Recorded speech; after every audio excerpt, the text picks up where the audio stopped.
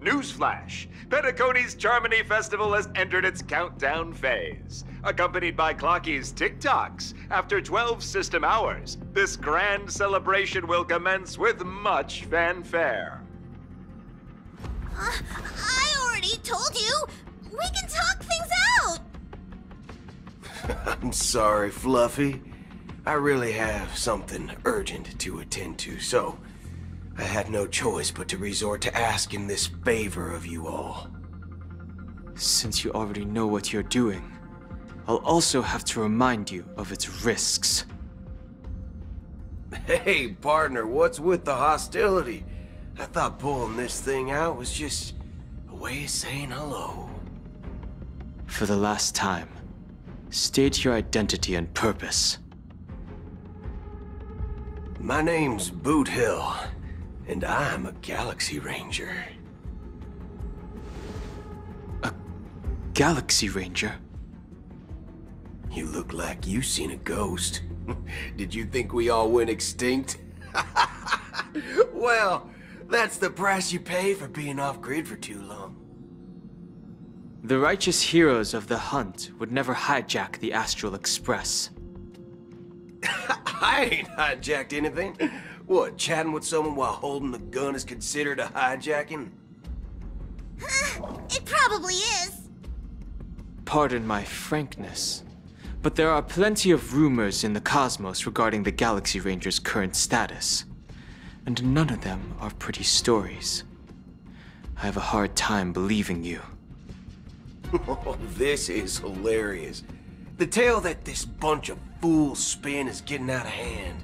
There's even a bit about the Galaxy Rangers being turned into gibbons by Dr. Primitive, and they're in some valley screwing around on swings. Of course, I know you won't believe me, which is also why, similarly, I have a hard time believing that you're the real Nameless. See the bullets in this gun? 9mm, an eternal classic. I may need the Astral Express's help right now, but if you're an imposter just like that one, then this bullet might just end up in my head. I can't allow myself to be exposed to danger. That's just the way it goes, so you all have to first prove yourselves. Huh? Where are you going?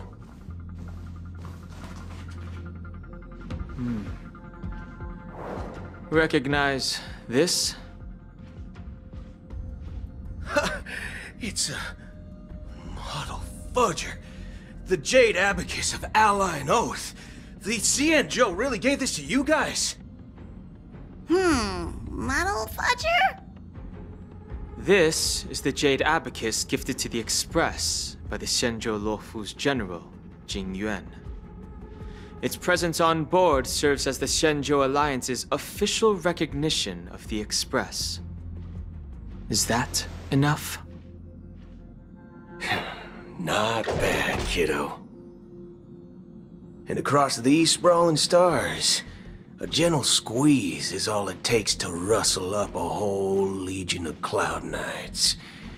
Now, I reckon that'd be one fudging sight to behold. Now it's your turn. Been ages since the Galaxy Rangers had the spotlight shown on them. We ain't equipped with such fancy gadgets. But I've been around the block enough to know the way to handle these types of situations is easy as pie. Alright then. Feel free to toss any questions my way. Let's see if my answers can't turn your trust. If your gut tells you otherwise, still ain't too late to show me the door. And why would I play along?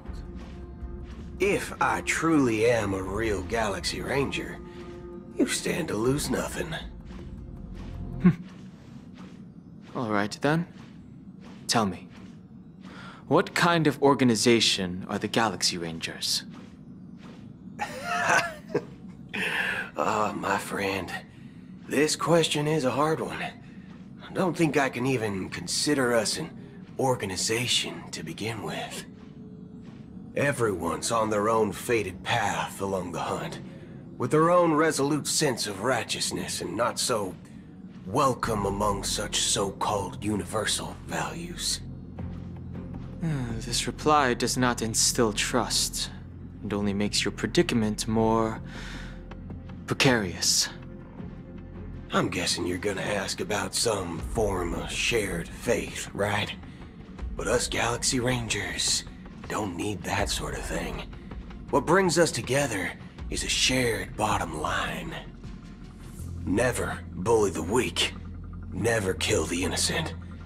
These oaths aren't some lofty beliefs, but the fundamental bottom line that one must never cross as a person. As Galaxy Rangers, we strictly adhere to the bottom line. When someone crosses them, the hunt's vengeance will surely come knocking. And in this moment, the other crucial meaning of bottom line comes into play. As long as you don't cross it, you're free to do whatever you please. You catch my drift? Second question.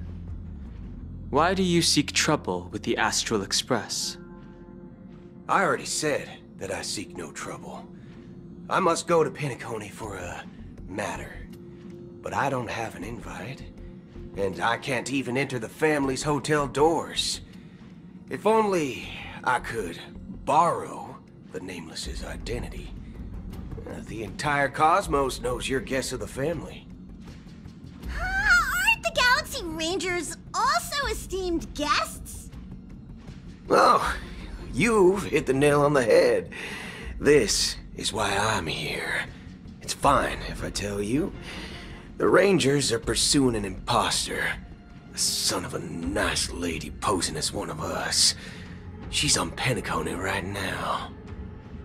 My informant is a memo keeper.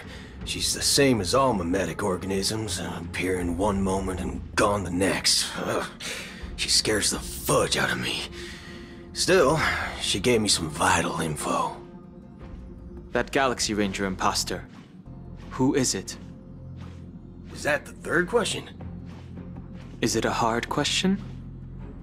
It isn't. Just that you might not believe me. That person calls herself Acheron. And according to our informant, she could be an emanator of nihility. That's impossible. That's what I said. Don't worry. When I first received the news, I had the exact same reaction as you. IX never gives anyone so much as a first glance, and that's perfectly normal. What reason would they have to bequeath strength unto mortals? Then you must know that emanators can also conceal their own identities, which, for many people, it's better that way. Otherwise, there'd be wanton bloodshed across the cosmos, or even, perhaps, turning their back on the path they're supposed to follow. I had the good fortune of running into an elation emanator. Its appearance was no different than that of those clowns. If it weren't through sheer luck that I got it drunk, I would have never known of its eminent status. Even in the purest hunt, you'll find the Xianzhou Alliance under the spotlight and Galaxy Rangers lurking in the shadows. Paths are inevitably concepts created by people and exist in planes beyond our understanding. To reckon that nihility emanators don't exist, well, maybe we just ain't nihilistic enough. So, do you understand now? Your companions are in danger, and it's pretty harrowing. If you don't want to believe me, you'd best send a message to them, but I'd advise you to move fast. We don't know what's happening in the dreamscape or how much of what the memo keeper said is true. And that Acheron, who knows what she intends to do.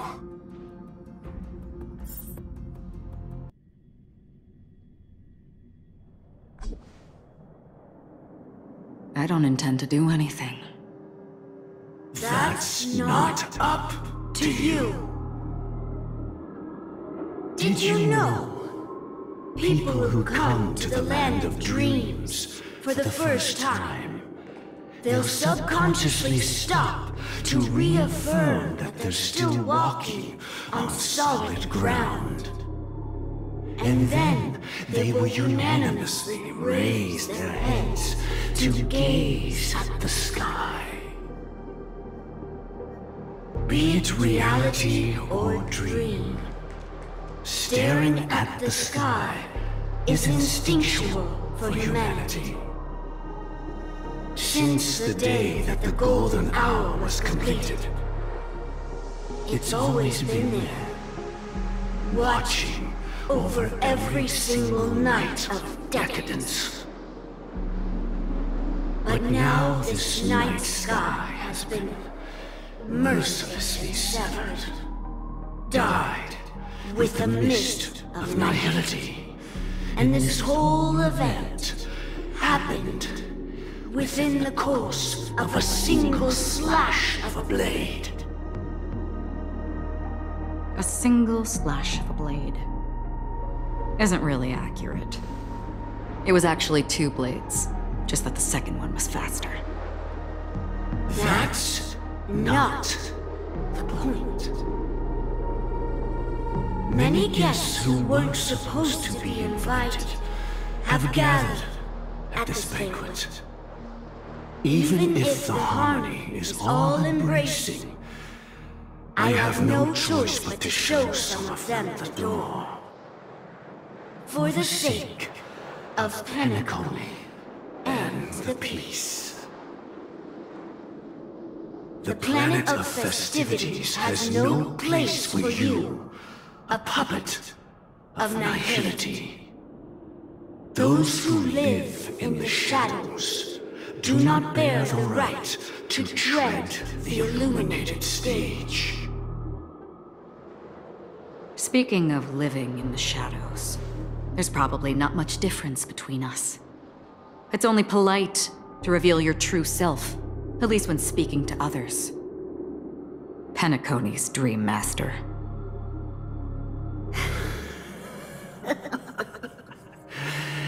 That's just another reason that you can't stay.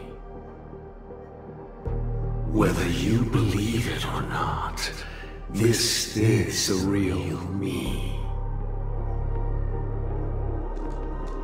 We are one. Is this the unity that the family espouses? My mortal shell has long since dissipated. The Oak family's 107,336 offspring are now my eyes, ears, and mouths, spreading joy across dreams when required, and in times of essential need, exiling evil from this haven in my stead. From the sound of it, it seems like you're asking me to leave Penacony. I am glad that you're an understanding one. Alas, I'm not asking. If you think you can. Are you threatening me? I ended it with a period. It was a statement, not a threat. Knowing who I am and still showing such malice. You're not the first, nor will you be the last. This scene played out many times before. And usually, when faced with my questions, most people retort, "Why can't I?" The result has invariably been that they can't. You are confident. But be reminded, the family is forgiving, but not weak. The cords of the harmony extend across worlds. If you do not comply, when the blade is unsheathed for even a hair's breadth, you will never be able to escape the eternal Centurion's wrath. in all of your lifetime. 137 individuals. That is how many heathens I have exiled since I became Dream Master. Among them were those who once severed my wings, and those who immolated my body. And here I stand again, about to add another mark to the tally. And you will die. I mean, all of you will.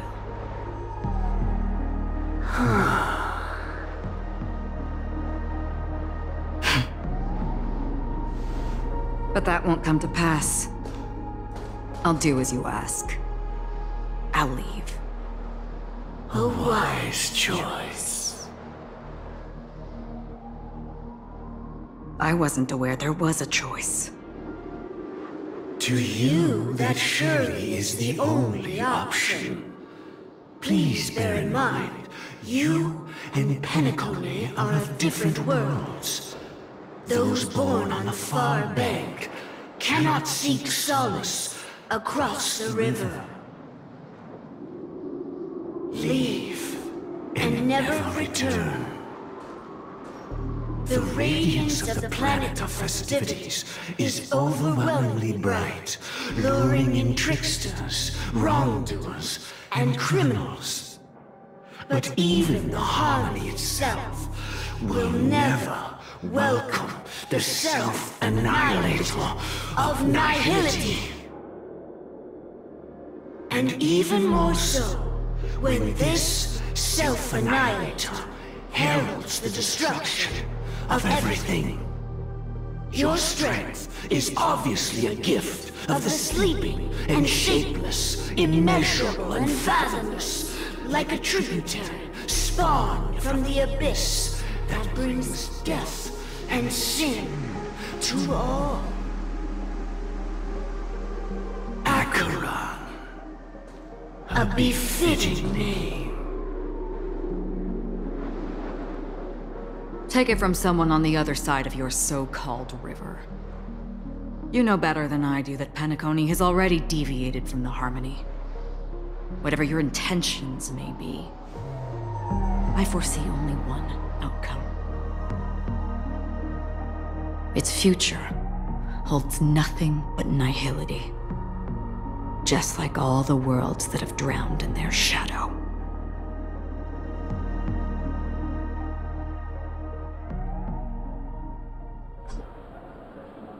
Attention, please. The unusual event that occurred moments ago was due to a technical malfunction at Clock Studios theme park.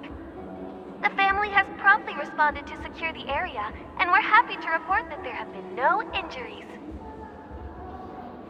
Oh, I swear that was no movie shoot. So many chips fell from the sky, and I even caught one of them. But it vanished in an instant before my very eyes. Excuse me. Are you talking about the Clock Studios theme park incident? Yeah, what about it? Oh, Miss Robin! Am I seeing things right? No need to worry. I apologize for any inconvenience caused to your delightful dream journey. What you just mentioned about the chips really piqued my interest. Would you mind providing more details about the incident? Oh, it was just those chips you normally see everywhere. The green ones? They fell from the sky as if it were raining. And then those chips simply disappeared. It appears to be the Dream Sim tech the Iris family has been developing. Huh? Miss Robin, you mean those chips were all part of a performance? But I really... Shh. This technology hasn't been made public yet. It was originally planned to debut at the Charmony Festival, but it seems it's been leaked. Can you help me keep this secret? The raining chips were supposed to be part of my act. Oh, I see. Then it all makes sense now. I'll do anything to help make the Charmony Festival a success. thank you.